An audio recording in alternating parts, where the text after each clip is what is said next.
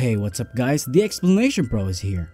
Today, I'll explain a South Korean black comedy film titled Collective Invention. Spoilers incoming! At the beginning of the movie, a strange stranger appears, throwing civilization into chaos. An unemployed miser named Park Gu, Lee Kwon-soo, signs up for what seems to be easy money in medical research.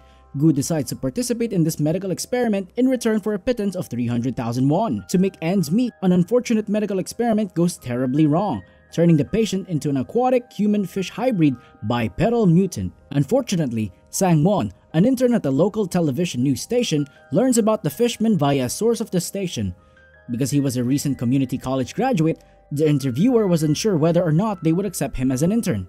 On the question of whether he had any special abilities, "I can do everything well given the opportunity." To find out if Sang-won is really qualified for the position, the guy requested that Sang-won take part in an interview with his company. Upon rising, he inquired, "Am I already hired?"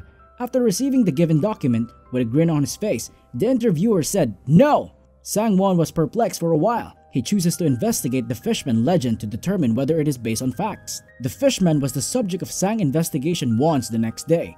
In the end, he saw an article on a site where a large number of people were discussing this incident. He came to find a remark from a lady who claimed that her boyfriend was the one who took part in the unsuccessful experiment.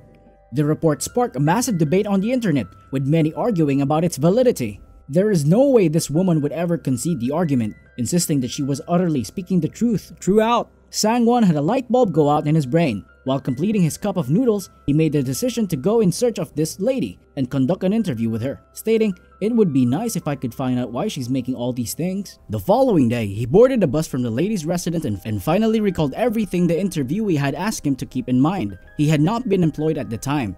The station's workers went on strike, which is why there is a lack of personnel to conduct this interview. He stressed to Sang-won that all information should be kept confidential, including the news station from which he had come from. As a result, he removed the emblem of the station from the camera. Additionally, if he is successful in this interview, the interviewee will determine whether or not he will be hired for the position. When he got to the apartment, he was worried since the windows had so much graffiti. The following scene shows the fishman, Park Gu, resting at his girlfriend's apartment with a cup of tea in his hand. Despite his efforts, the fishman escaped from the Gami medical laboratory and told Jin, Park Bu-young, of all that happened to him, which resulted in his metamorphosis into a hybrid of a half fish and half man. The last thing Jin wants is Gu to get caught up in his transformation process and become embroiled in the chaos that is currently taking place in her flat. On the other hand, Fishman is powerless since the scientists know his personal information, which includes his home address. Consequently, he has nowhere to go further than his girlfriend's crib to conceal his activities. The presence of Gu makes Jin uncomfortable, so she excuses herself to go fetch something from the kitchen. Chatting, she began looking up a phone number on the internet, which turned out to be Ganmi Medical's contact information. In order to reach that number, Jin dialed it and met with an endless series of operation options. When she finally got through the operator, she quickly inquired, "How much will you charge me to have your escapee back?" These were the specifics she shared with the reporter about her situation. As she was interrogated by Sang-won in front of the camera set up in her apartment for the interview, she made the daring statement. Sang-won is puzzled as to why she sold Gu back to the scientist in the first place. "Why can't I?" she said, her voice calm. "It is a capitalistic society in which we live, and we weren't even dating that time." She was relating the story of how she and Sang-won met on the set of the movie. In the film they worked on, they were both extras and Gu was smitten with her. Thus, their one-night stand was born. Sang-won paid close attention to every aspect, taking notes on his notebook as he went. He couldn't focus on more than one thing at a time, so he was unsure of what he was writing. It's beginning to get on Jin's nerves that Sang-won isn't interested in going into further depth. She recommended that we have a look at what the camera captured. Meanwhile, Gami Medical, in order to locate Fishman, Jin and Sang-won sneak inside the facility discreetly. They're both cunning enough to deliberately disable the fire alarm and search the whole laboratory. They discovered Gu in a dark room after looking for a short time. Besides Jin and Sang-won, the security guard on duty also has Jin and Sang-won in his sights. As soon as Sang-won's camera captured the moment, it was all over the news. After then, the public was made aware of the flawed experiment. As a result, Ganmi Medical is under investigation by the authorities for allegedly violating Gu's civil and political rights. As a result of Sang's successful inquiry into the alleged human fish, the station director gave him a temporary position back at the office and said, "Thank you so much." In his ears was a grin that said, "I will do my best." Sang-won's mission to Fishman would be taken up by the workers after they returned from their strike movement. According to the director, who said that they're better competent, right? Questioned the director to Sang-won. He was floored by the experience despite this. He remains upbeat about the situation. After then, Sang-won began filming his documentary about Park Gu, from his modest beginnings in elementary school through middle school and into his college years. Are there any details that come to mind? Gu inquired Sang-won. Gu's father showed up while the interview was still going on. When Sang-won conducted an interview with Gu, his father was enraged. He's worried he'll make fun of Gu in front of the others. Then they continued the documentary. On the other hand, press conferences are also being used to interview Dr. Byun, the genius doctor behind the clinical trial. He described the process by which the experiment was carried out and the advantages that resulted from the human being's brilliant try. To develop a self-replicating protein, scientists took the nucleus from salmon and tuna and spliced it into embryonic stem cells. This gives society an endless supply of energy in the hopes of addressing their most pressing issue, hunger. Several reporters prepped him with questions, and he answered each one in turn. According to one journalist, this experiment may be the first of its kind to be Nobel Prize worthy. The audience was in awe and felt it was a brilliant medical innovation right away. Meanwhile, Sang-won and Jin headed to Dr. Byun's house to finish their documentary for Gu. They're fighting over how much money Jin should get in exchange for her support of this project. When Dr. Byun arrived, Jin was able to halt him, and Sang-won could get a good perspective on him with his camera before anybody else. The doctor, on the other hand, is knowledgeable. In the blink of an eye, he had escaped from his clutches. A woman in a vehicle ran over Jin before he could flee. Gu continued to live his life as usual. It seems as though the public's interest in him will never wane. Ganmi Medical was slammed for its questionable business ethics. People are sympathetic to the mutated creature. As a horrifying deformed Gu, he became a metaphor for hopeless young people, and he became the subject of intense fascination. Gu grew in popularity and was taken up by the general public.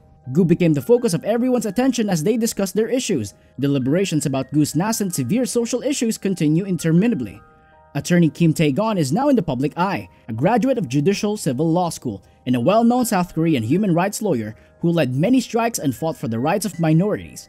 He was prominent in the human rights movement and offered his services free of charge on Gu's behalf. He assured the reporters who were anxiously waiting Gu's arrival that yes, we will win this case. He was full of confidence. Strangely, as time passed for Gu, the media seems to be siding with Dr. Byun. His work was lauded, but he was challenged by others who made flimsy reasons to discredit Gu.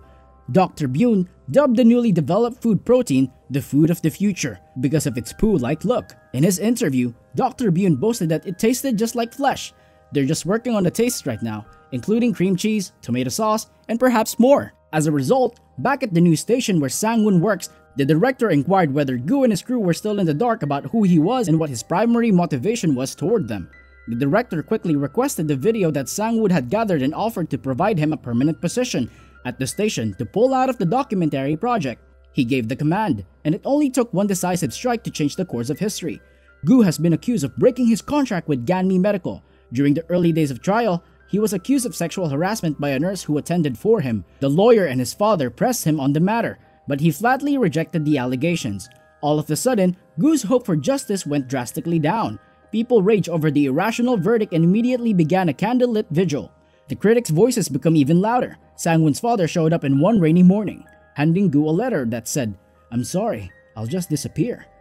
The station director called Sang-won and inquired as to why he was still working on the documentary. If Gu's crew discovered his true identity, he will be accused of being self-centered. The director is worried that Sang-won would abandon the scoop he started.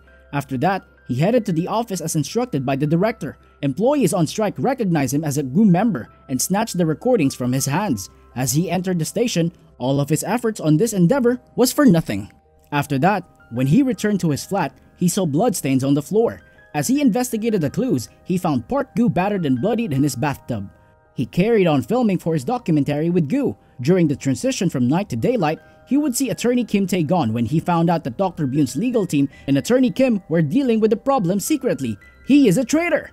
The next thing that occurred as attorney Kim was ready to tell Gu what he had found was a surprise to him. He discovered Gu's suicide attempt at his apartment, where he found him strung up on a rope. Gu didn't die. He forgot that he was a fish with gills on his head. That's how he earned his name. Only the rope scrapes and snags were visible on him. To face Sang-won as a traitor, attorney Kim went to the hospital where Gu was being held captive. They found out that the documentary was really a ruse to obtain information about the fishman's whereabouts and source. Gu went to Jin's residence to say his goodbyes after he was released from the hospital. Jin bared his soul to Gu, telling him he had no feelings for him. He realized what was going to happen at that point and made the conscious decision to stop the chaos he had sparked. He hands himself in and is sentenced to death. He is being abused in a sterile environment. To make matters worse, he was electrocuted and given the wrong medication, both of which contributed to his unconsciousness. So weak and vulnerable, he's almost pitiful to see. He has no power, it's difficult to walk or speak. He was only alive for a short time before he died. He was laid to rest in a dignified manner, as a human person, not a fish. The story is well known to the whole community. The movie ends with everyone's lives returning to normal except for Dr. Bune's. He was found guilty and given a life sentence for violating Goo's human rights. With regards to Sang-woon, he's still employed at the network station. While still working on a video, Jin discovers him and presents him with a photograph of a beach scene. Goo's hand was the first thing he noticed when he arrived. Sang-woon went straight to Dr. Bune and demanded to know where Goo was. Dr. Bune recalled that Goo was a fish at the time when he was powerless and executed. Even though he can't go back in time, he can extend Goo's life. In the end, they decided to cast Goo into the sea. There is no real need for Goo to die. Dr. Bune has already taken responsibility for the harm he caused to Goo. In the end, Sang-woon returned to the station where he decided to resign from his position as a journalist to pursue Goo's project documentary in the Philippines' Boracay beaches. Thank you so much for watching. If you enjoyed this video, please hit the like button and also subscribe to my channel for more videos like this. Thanks guys, have a great day, and see you in the next video.